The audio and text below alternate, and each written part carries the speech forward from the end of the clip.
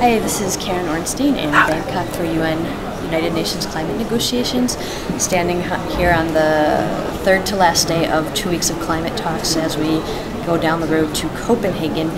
And as far as where the talks are at now and how things are looking for the conclusion of this session on Friday, there's really no progress. Developed countries are not coming up with financial commitments. They need something like $500 to $600 billion a year for developing countries for both reducing greenhouse gas emissions and adaptation funds.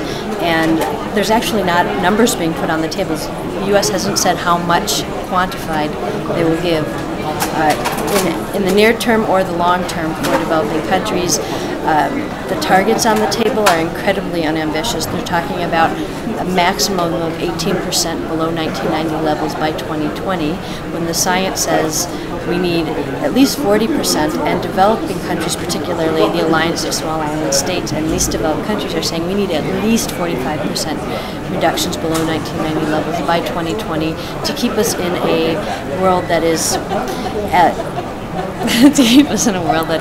below 1.5 degrees Celsius temperature rise.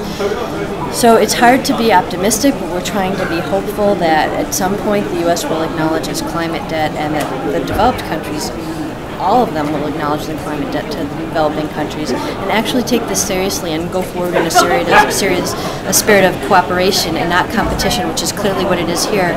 It's a race to the bottom under the leadership, actually, of the United States, as opposed to a race to the top. And we need to see here a spirit of cooperation, that we're all in this together, and that it doesn't actually help our cause, anyone's cause, to look at this as a chip of one thing to the other.